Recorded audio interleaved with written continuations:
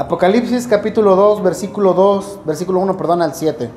Dice en el nombre que es sobre todo nombre, el nombre de Cristo Jesús, nuestro Señor, así.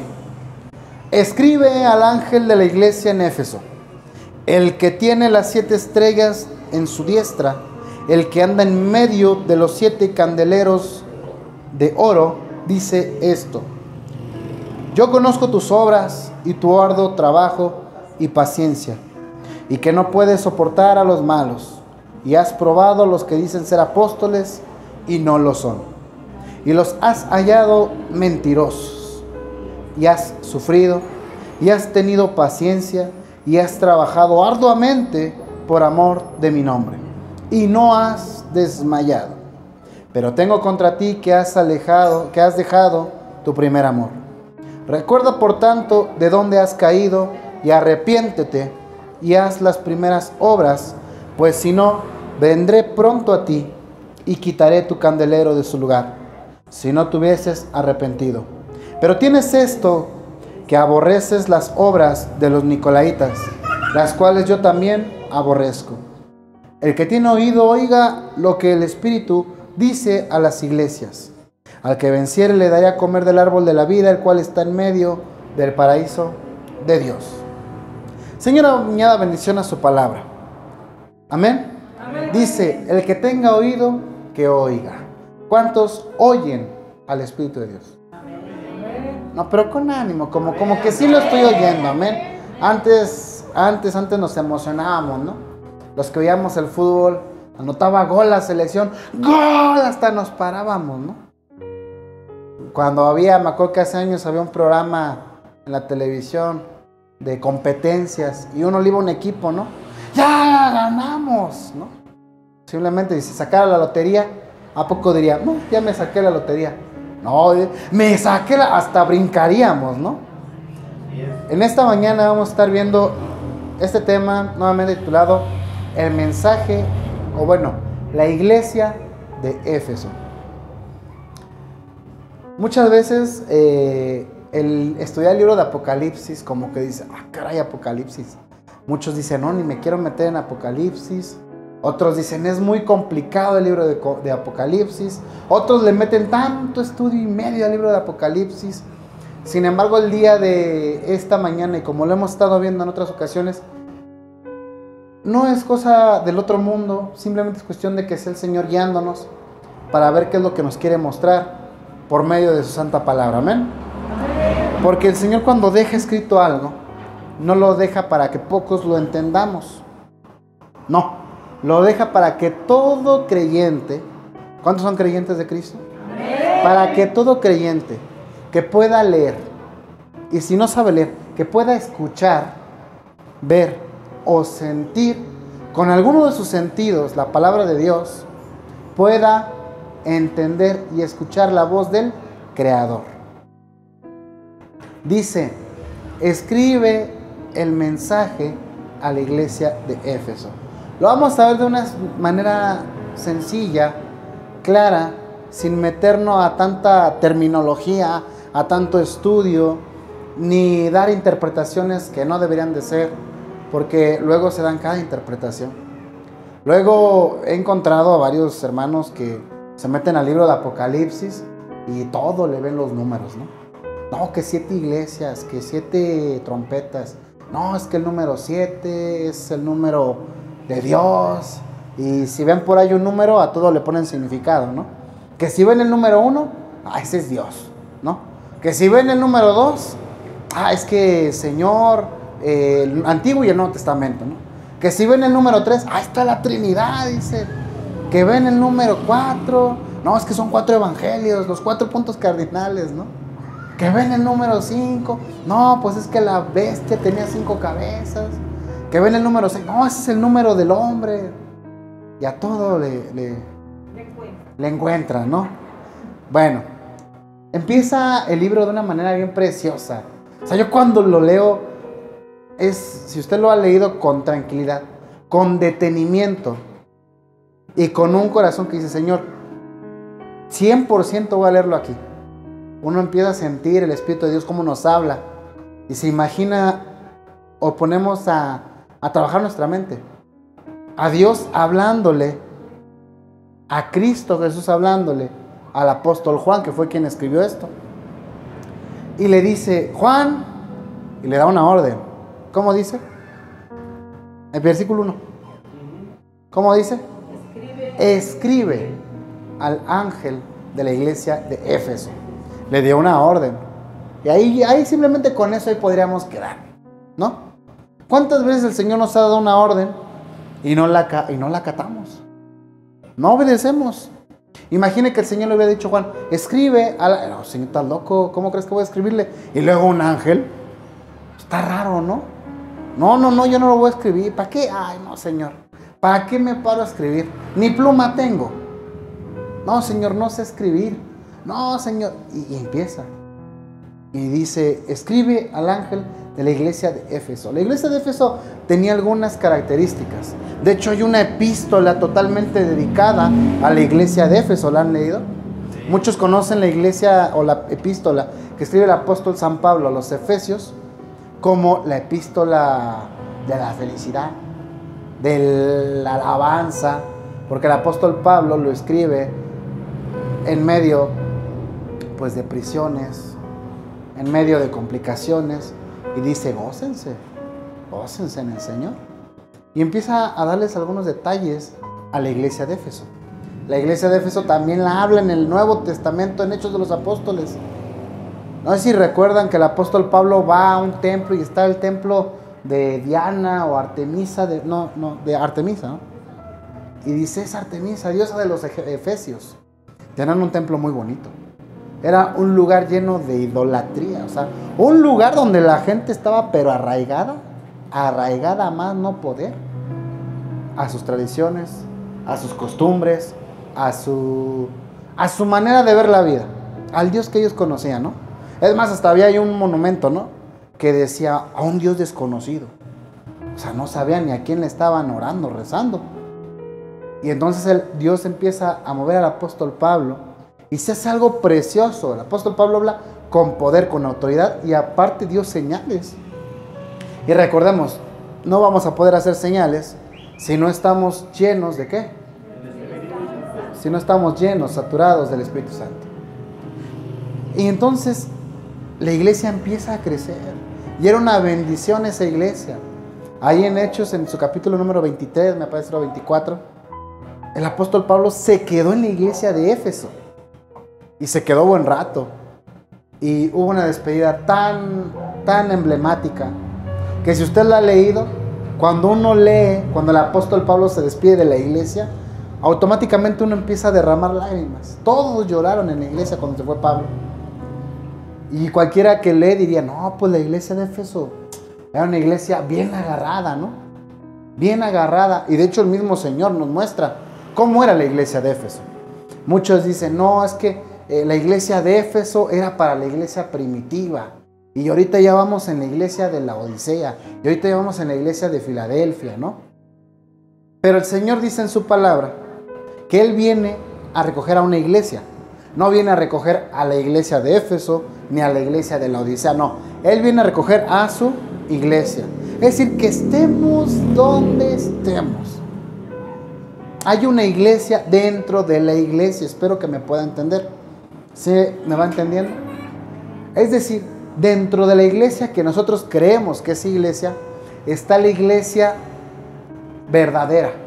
¿Por qué? Porque en la iglesia verdadera no hay celos, no hay contiendas. En la iglesia verdadera, porque es movida directamente por Dios. Pero en la iglesia que vemos nosotros, hay celos, hay contiendas, hay chismes, hay desánimos, hay hasta adulterios, fornicaciones, todo eso. Pero, de hecho, en Apocalipsis hay una parte donde el Señor dice, salgan, pueblo mío, ¿no? Y entonces empieza a remarcar algunas cosas de la iglesia y sigue el versículo número 1 diciendo, para que vean quién es el que les está hablando. ¿Y cómo dice?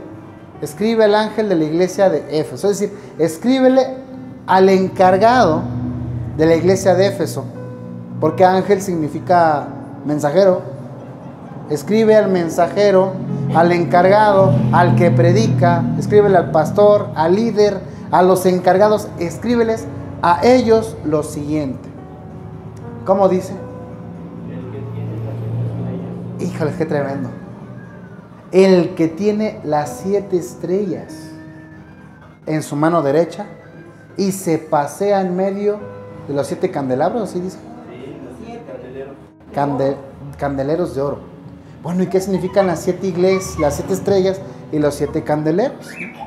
Dice el Señor en Apocalipsis 1 que significa que las 7 estrellas son los ángeles de las 7 iglesias y los 7 candeleros son las 7 iglesias. Yo creo, puede ser que me equivoque, puede ser que no, pero tengo muy afianzada mi fe, que cada uno de los mensajes que el Señor da a la iglesia de Éfeso, de Esmirna, de Sardis, de Tiátira, Pérgamo, Laodicea y Filadelfia, cada uno de los mensajes que Dios da a las iglesias conlleva a una parte de la vida cristiana.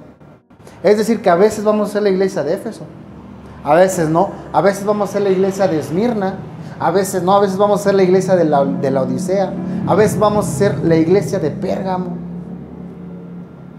Y ahorita vamos a estar estudiando, leyendo, viendo cómo era la iglesia de Éfeso. Probablemente ahorita somos la iglesia de Éfeso y ni sabíamos, ni enterados estábamos. Y dice, escribe el que tiene las 7 estrellas en su mano derecha y el que se pasea en medio de los 7 candeleros de oro. ¡Qué tremendo! ¿Sabes qué significa el oro? Valor. Valor, algo que es irreemplazable. Simplemente veámoslos actualmente. O sea, usted va y empeña algo de oro, le dan un dinerito. Pero si usted va y empeña algo que no sea oro, no.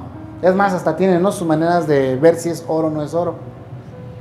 Porque el oro es irreemplazable, es inconfundible y tiene gran valor. ¿Y qué sigue diciendo?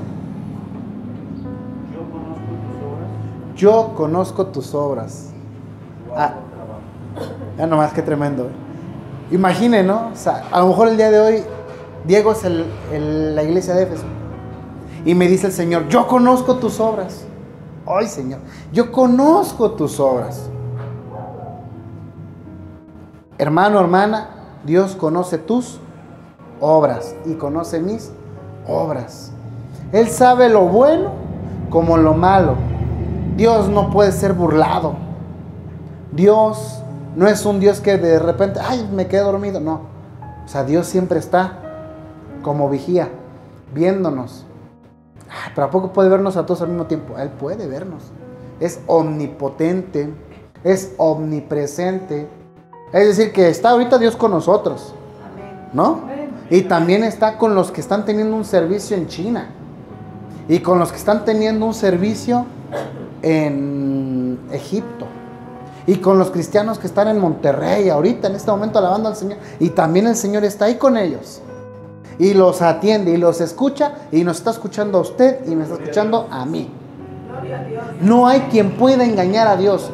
No hay quien pueda decir, ay, voy a hacer esto. A final de cuentas, no creo que Dios se dé cuenta. Y si se da cuenta, me perdonará. Y el Señor empieza a decir pros y contras. ¿Cuáles son los pros? Yo conozco tus obras. ¿Qué más sigue diciendo? Tu arduo trabajo y paciencia. Tu arduo trabajo y paciencia. Gloria a Dios. Es decir, la iglesia de Éfeso era una iglesia trabajadora. Y que no puedes soportar a los malos. Y has probado a los que dicen ser apóstoles y no lo son. Y los has hallado mentirosos. Le dice el Señor, oye, yo te conozco. Yo sé que eres bien chambeador. Eres bien trabajador. Y tienes una virtud muy preciosa que es la paciencia.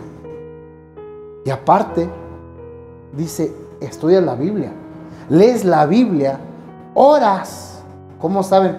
Porque probaron a los que desean ser apóstoles. Es decir, decían venir de parte de Dios. ¿Y qué dice ahí? Y no lo eran. Y probaste que no lo son. Ahora nosotros, seamos sinceros, ¿seremos la iglesia de Éfeso? ¿O nos faltará para llegar a la iglesia de Éfeso? Probablemente en las virtudes nos faltará. Nos faltará. pero nos vamos a sentir muy identificados con los contras, con la demanda que viene de parte de Dios. Y dice, sí, o sea, te reconozco lo bueno que has hecho. No, vean la diferencia. La mayoría de gentes siempre va a recordar primero lo malo. Siempre va a recordar esa vez que no les hicimos este favor y nos van a estar recalque. Siempre se van a acordar la vez que fallamos. Siempre se van a acordar de la vez que le hicimos gestos, que les hicimos caras o que nos negamos. Siempre se van a acordar. Pero cuando hacemos buenas cosas, no se acuerdan. Siempre se van a acordar de lo malo. Y Dios no. Dios primero dice, primero me acuerdo de lo bueno que tienes. Yo conozco tus obras. Sé que eres bien trabajador. Sé que eres paciente. Eres estudioso de las escrituras. Cualquiera que lo lee diría, wow, órale, qué iglesia, ¿no? Como que hasta dan ganas de estar en esta iglesia. Imagínense, todos son bien trabajadores. Todos tienen harta paciencia. Y todos, ¿qué más dice? Son bien estudiosos de la Biblia. Y después, el versículo número 3 cambia todo. Perdón, el versículo 3 sigue diciendo, y has sufrido. Y ahí ya nos empezamos a sentir identificados, ¿no? Hemos sufrido. Y has tenido paciencia. Y has trabajado arduamente. ¿Por qué? Por amor. ¿De quién? De mi nombre. ¿El nombre de quién? De Jesús.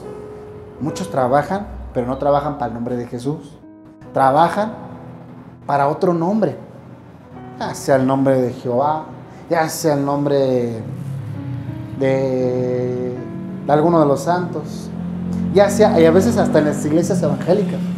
No, es que yo tengo mi pastor, mencionan a su pastor, gran hombre, hombre de un nombre reconocido, hombres reconocidos, el apóstol fulano de tal, el profeta fulano de tal, y la gente los defiende a capa y espada. No seamos así. No seamos así. Porque eso no va a tener ninguna recompensa. Ninguna. Es que yo voy allá con el hermano Diego. Y es que el hermano Diego es el que nos está pastoreando. Y es que el hermano Diego es el que nos enseña, el que nos muestra. ¿Qué es el hermano Diego? Díganme, ¿qué soy? No soy más que un simple hombre con defectos, fallas. Y dice,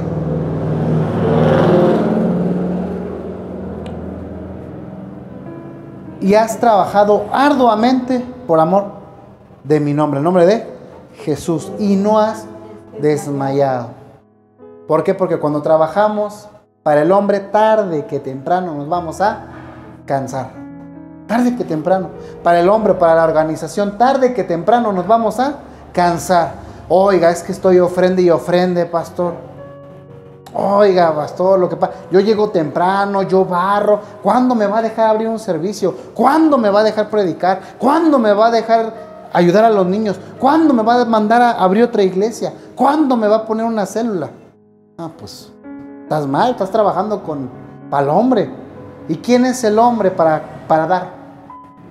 Recuerde, lo que el hombre da, el hombre quita.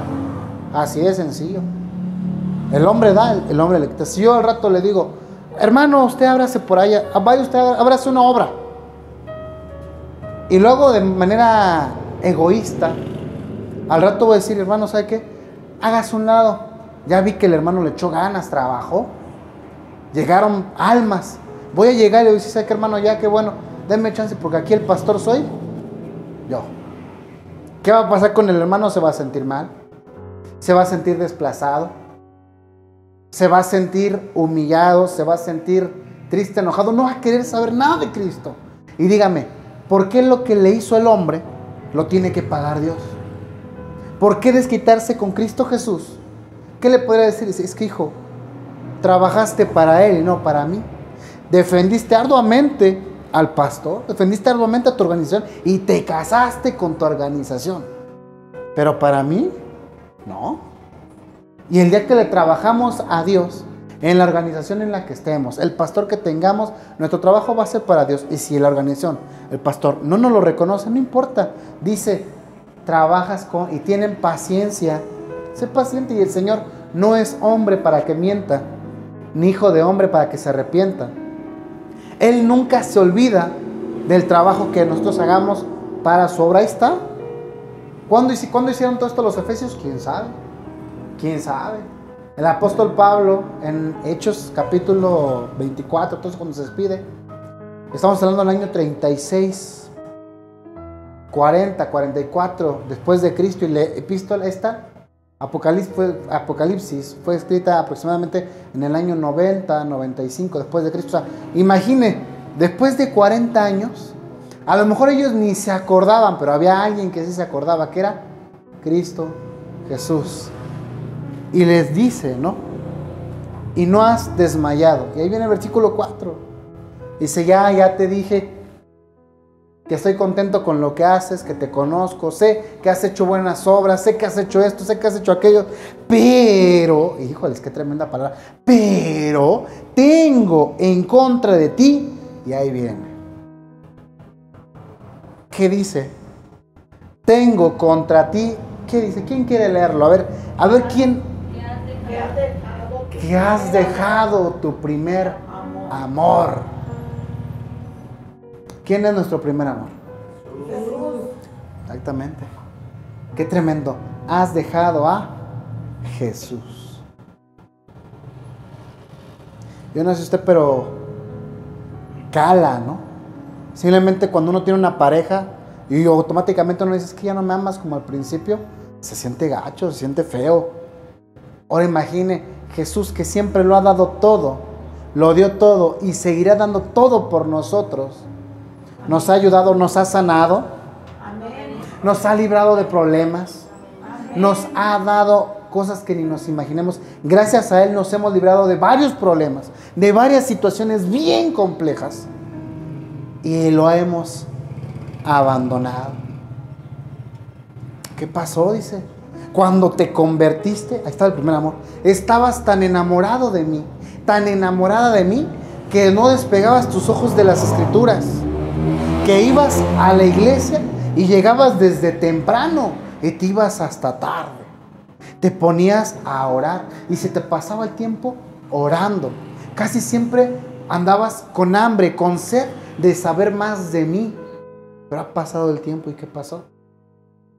Como ya te saben varios pasajes de la Biblia, dices, ¿para qué lo leo? Si ya lo leí. ¿Para qué busco? Si ya me lo pueden explicar.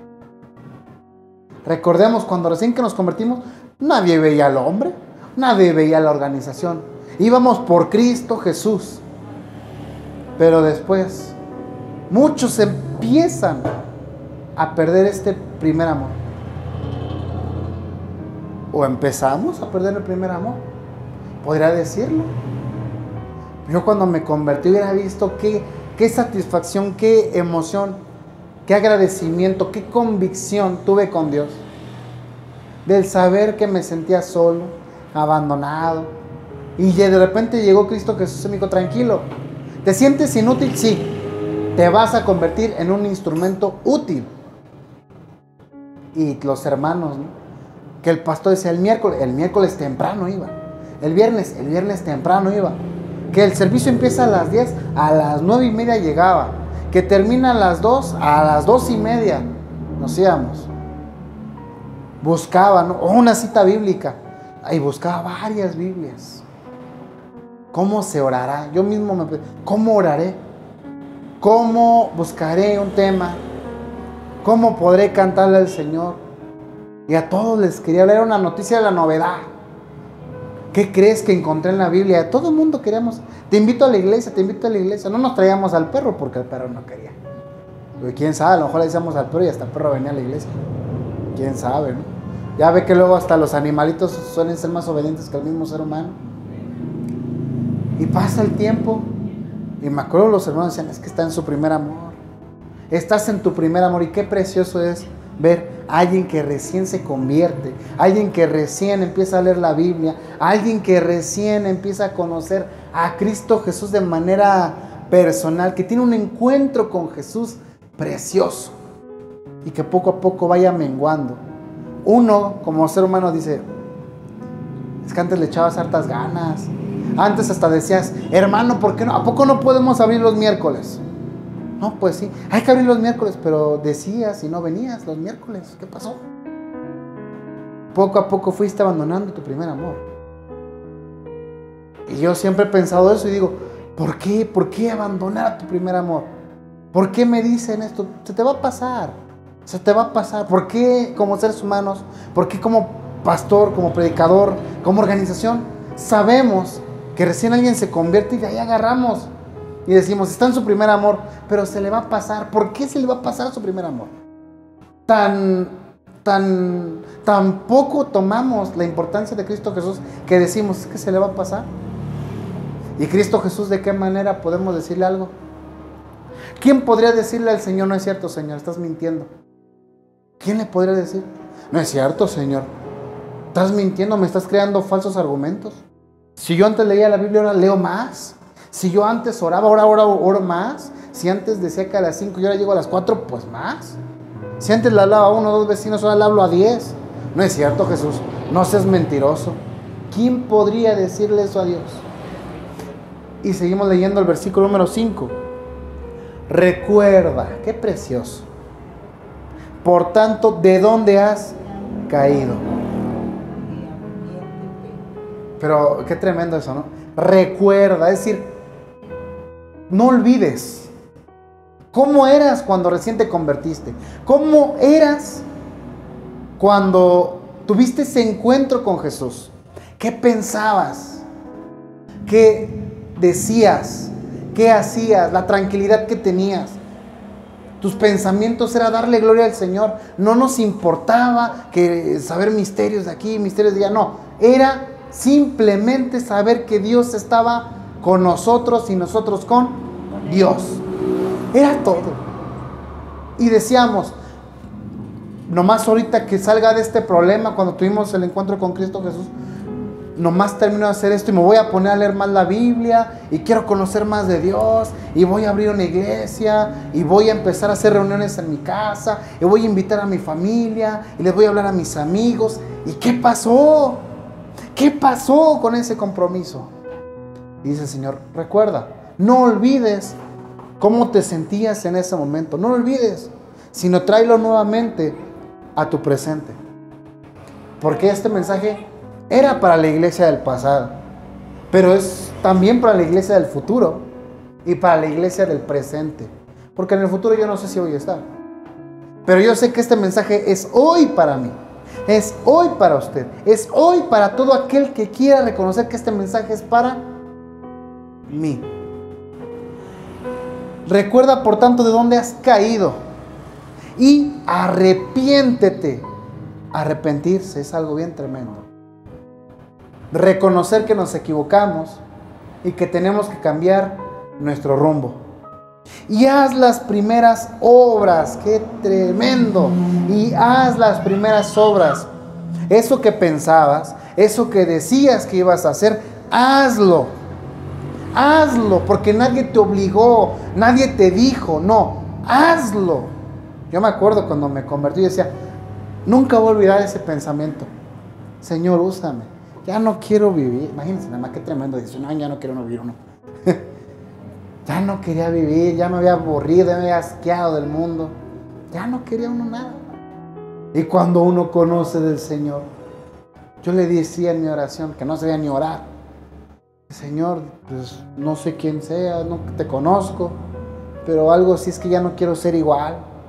Usa mi vida así como usaste la de estos hombres, así como usaste a Jesús, porque no desconocía quién era Jesús. Así como usaste a Jesús, úsame a mí, Señor. Te entrego mi vida y haz de mi vida lo que quieras. No me importa, porque yo lo que quiero es estar tranquilo. Yo lo que quiero es, ya me asqué de todo, ya. Yo quiero seguir adelante, Señor. Algún día quiero predicar como lo hace aquel predicador. Algún día quiero llevar la palabra como tú la llevaste, Señor.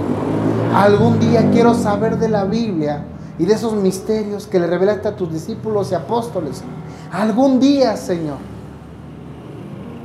Y dice, y recuerda arrepiéntete y haz las primeras obras. Pues si no, y ahí viene algo tremendo, vendré pronto a ti. Qué tremendo, o sea, no dice dice, vendré pronto a ti.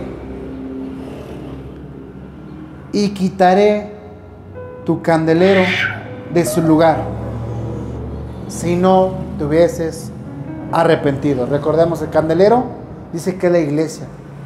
Si no te arrepientes, si realmente no quieres ese cambio, si quieres seguir estando como estabas o peor, voy a venir a ti. No voy a venir a ti. ¿Quién? Yo. ¿Quién? Jesús. Yo, Jesús, voy a venir a ti. Cuando venga el Señor a nosotros, ¿qué le va a decir? ¿Qué le vamos a decir? Señor, ¿es que el pastor? Señor, ¿es que la congregación? Pastor, ¿es que mi familia? ¿Es que mi trabajo? ¿Es que mi casa? ¿Qué le vamos a decir al Señor? Señor, ¿es que mi esposa? ¿Es que mi esposo? ¿Es que mis hijos, mis hijas? ¿Qué le vamos a decir? ¿Qué pero le pondríamos al Señor? Si no te arrepientes, vendré pronto a ti y quitaré tu candelero de su lugar. Y el candelero simboliza la iglesia, en el capítulo 1, usted lo lee. Es decir, ¿qué crees? Me voy a alejar de ti, ya no vas a saber nada. Porque ya no vas a formar parte de la iglesia. Serás de la iglesia terrenal, pero de mi iglesia, de la iglesia por la que yo vengo, de la iglesia por la cual yo vendré, de la iglesia por la que yo di mi vida, de la iglesia por la que estoy preparando moradas celestiales. De esa iglesia ya no vas a pertenecer. Ya no. Sí, podrás ver sanidades en tu vida, porque lo que yo doy no lo reprocho, lo que yo doy no quito. Y es cierto, es cierto.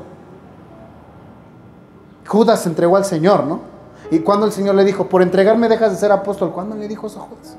Judas, Dios, desde que Jesús lo escogió como apóstol, Judas vivió, y el día hasta que murió, tuvo el nombramiento de apóstol.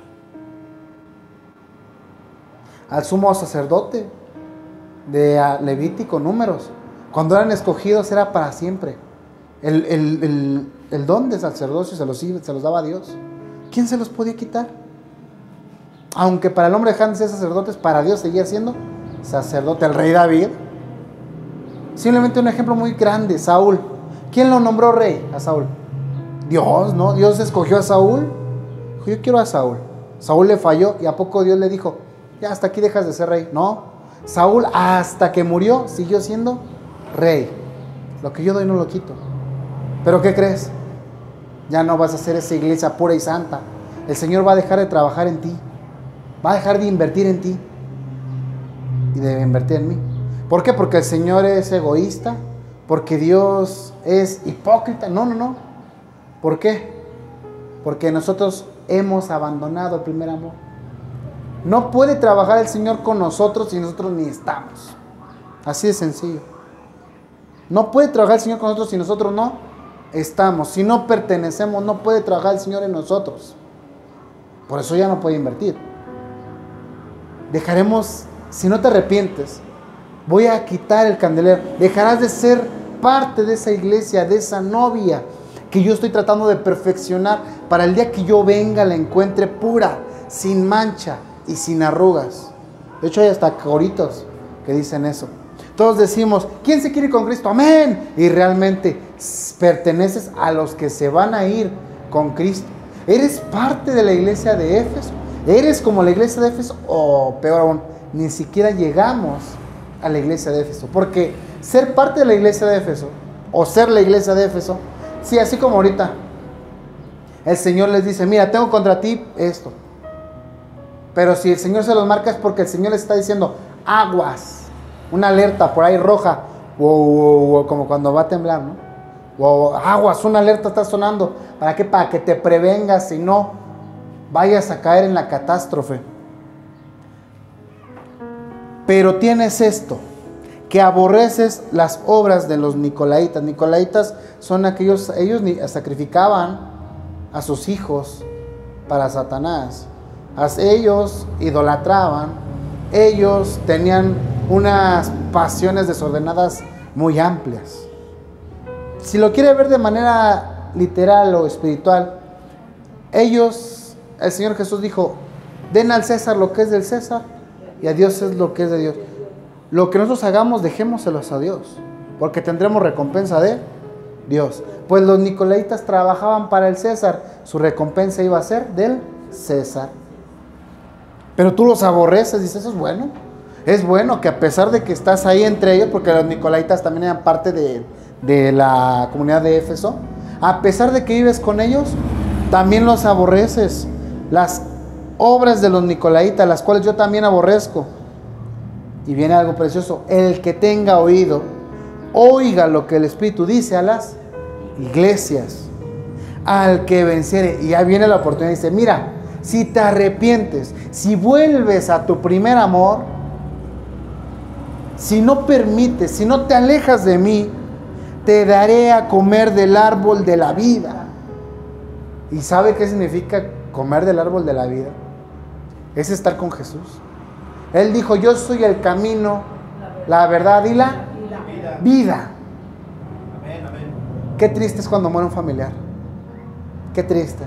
Uno lo extraña y quisiera tenerlo aquí y decir, tengo ganas de ver a mamá, tengo ganas de ver a papá, de ver a mis hermanos y decirle, jefe, jefa, esposo, amor, esposa, hijo, hija, te amo.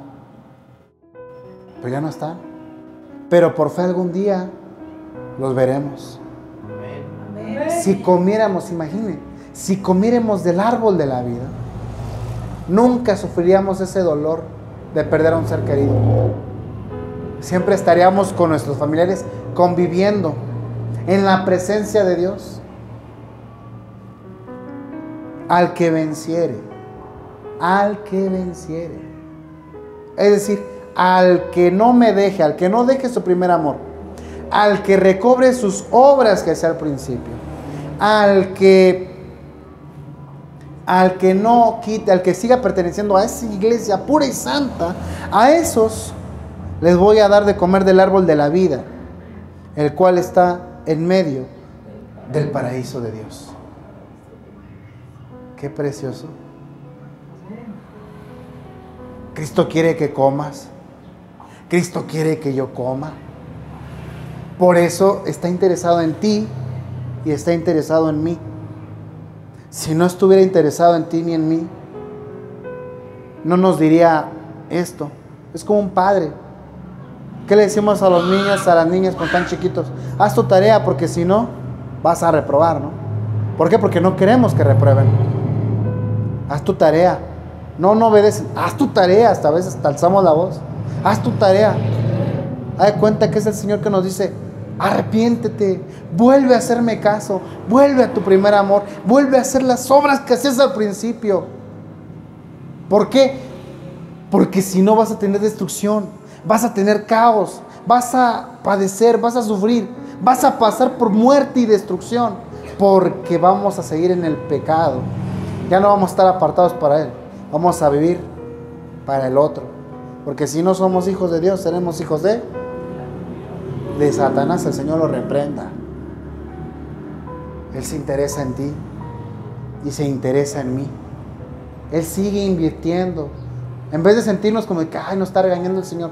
Sí, nos está regañando, pero porque quiere que crezcamos, porque quiere que maduremos, que nos esforcemos, que seamos mejores, y porque nos está dando una oportunidad más. Porque yo no sé cuándo vuelva usted a escuchar un mensaje donde el Señor se preocupe por usted y le diga, Diego, ponga su nombre, Diego, mande, Señor, mira, quiero que seas mejor. La iglesia de Éfeso desapareció en el siglo V. Si cualquiera que vaya hoy a Éfeso, no hay iglesia. Podrá morir nuestra carne, nuestro cuerpo, pero aunque nuestra carne, nuestro cuerpo sea destruido, nuestra alma se gozará. Nosotros, nuestra esencia, vivirá contenta, tranquila, en paz, porque estaremos con Cristo Jesús en las alturas, eternamente y para siempre. Aleluya. Vamos a ponernos de pie y vamos a darle gracias. Como dice, al que tiene las 7 estrellas en su mano derecha y al que se pasea en medio de los candeleros de oro. Qué precioso, amén. Cierre sus ojos ahí donde está. Vamos a platicar con Dios. Padre Celestial, muchas gracias, Padre. Muchas gracias, Señor, en esta mañana.